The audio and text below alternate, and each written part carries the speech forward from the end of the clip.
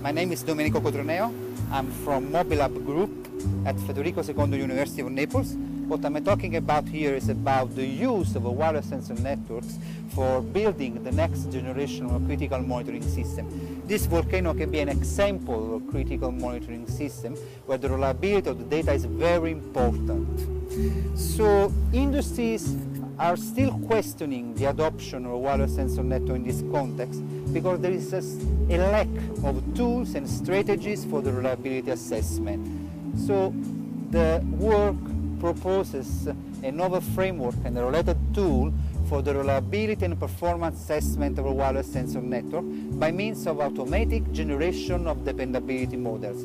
The ambition here is to relieve system engineers by the deep knowledge of sensor technologies and network infrastructure.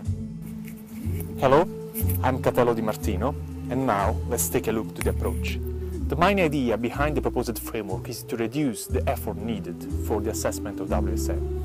In a realistic context, even if a modeling team would invest for a detailed definition of WSN model, a single change in WSN configuration, for instance new software release, different nodes positions, etc., would probably require a new modeling phase, hence facing an affordable cost for the assessment. The framework enables the automatic generation of modeling phase and combines the Aurora behavioral simulator and stochastic activity network formalism. Despite, as reported in the paper, it can take into account different formalisms with a small implementation effort.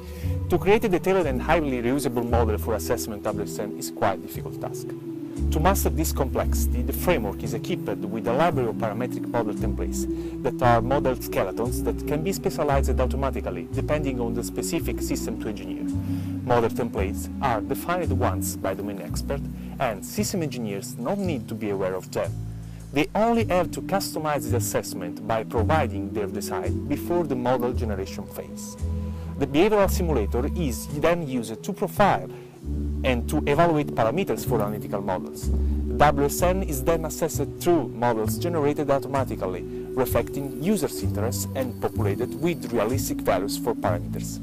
The interaction between the simulator and the SAM models is managed by the framework, and more specifically by two core components: a model generator component to automate the production of the analysis model, and changes manager, which is in charge of recomputing model parameters which change over time, such as topology due to failures or recovery, hence avoiding further behavioral simulation. Finally, the SAM model is used to evaluate accurate metrics of interest such as the packet delivery resiliency and the packet delivery efficiency. Hi, this is Marcello Cinque. We have applied our methodology and tool in the context of several real application scenarios.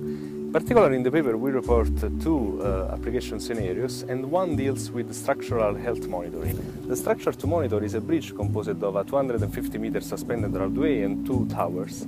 We imagine to cover the bridge with 30 sensors to measure accelerometric measurements from the bridge.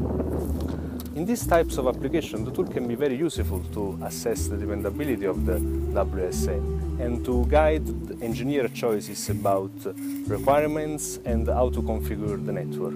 So, for instance, an high-level requirement can be that the network has to deliver at least 75% of measurements to the sync node.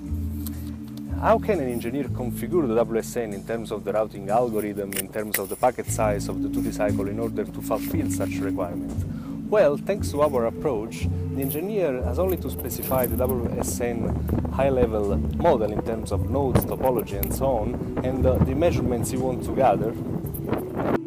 At the end, all the rest is performed by the tool, which can deliver several results. For example, in the figure you can see several measurements delivered by the tools, and one is about delivery efficiency, where you can see that the best routing algorithm in this case is the reliable multi-hop and so on. So, in conclusion, we can say that our automated hybrid modeling is a very powerful tool and a promising one to help WSN engineers who do not have to focus on modeling details, but only on simulation results. These results are crucial to anticipate choices, prevent money loss and mitigate risk when using WSN for critical monitoring. We warmly invite you to read the paper where you can find all the details about our approach, and thank you for watching us.